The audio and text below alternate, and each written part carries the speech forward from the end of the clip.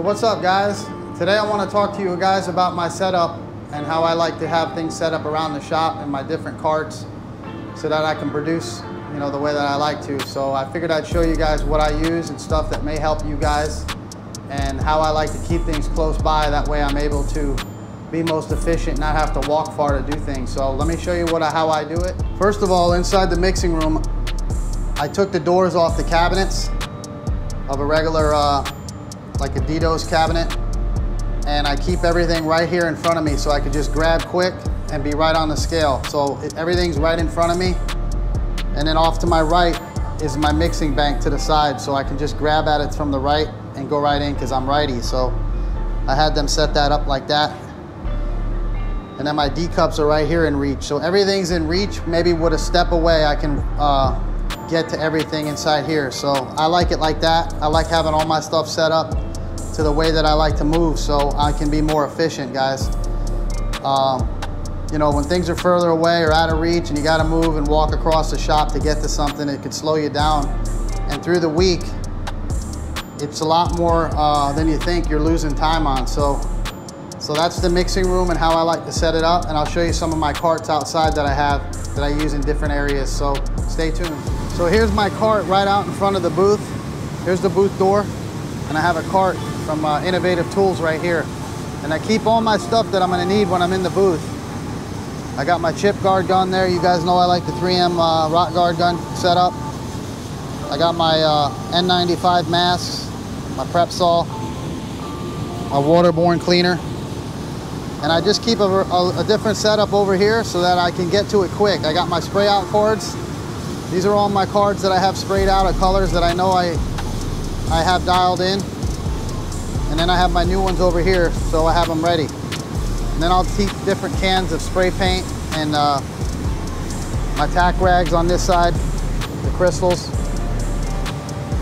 1000 grit in case I got to nib out a nib or something in the base. And then I keep my sunlight right here. So this is right here close by the door.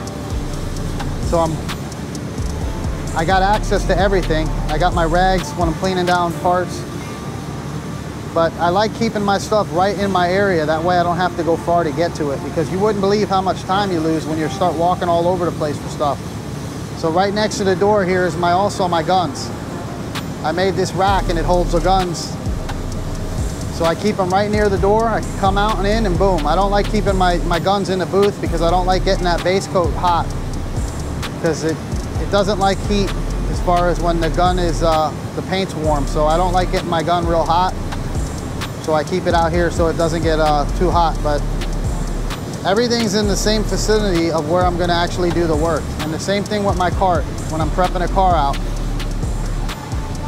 My cart's got wheels on it and I'll roll around and go to the job. I have everything right in front of me, what I need. That way I don't have any time of walking and wasting time, guys. So I just wanted to show you how I do it. It's got a trash can in it. Everything is set up to be right there in front of me where I'm at, and depending on what job I'm doing. So that's key to what you want to do, is get stuff in the area, and it'll save you a lot of time to where you have everything right there set up. So even here, I'll show you outside, or right here actually, I got my little buffing set up. So when a car comes out of the booth's right here, I can hit a nib real fast and boom, the car's ready to go to get assembled.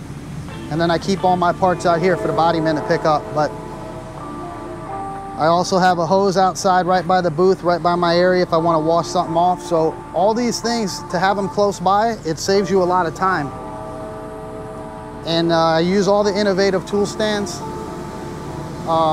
for flipping parts around and all that stuff like that. So just try to be efficient on having stuff close by, guys. It'll save you a lot of time and it'll definitely get you through the day faster, and you wouldn't believe what that'll save you.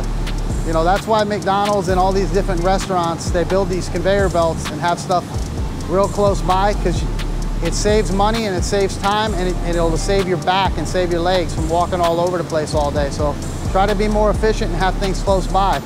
But I just wanted to show you some of the stuff I use through the day that I like and pretty much is a must for me. So also one of the things I like to use is this paint suit here.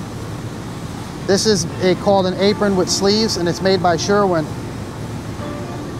And this is the part number if anybody's interested in it. But being I'm prepping cars, I don't want to have to get in and out of a paint suit every time I prep a car out or go back in the boot. So it has a zipper on it. The back's halfway open.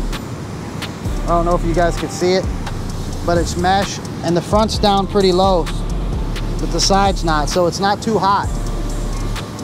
I like using that. And then of course I use my Papper, my 3M VersaFlow hood setup. You know, you want to keep this paint out of your eyes. That's more important than sometimes the lungs, because it goes right into your bloodstream with that. So always wear a hood, safety glasses, something to keep it out of your eyes. But these are just some of the things I gotta have when I'm painting, and it's helped me to make more money. So make things come close to you.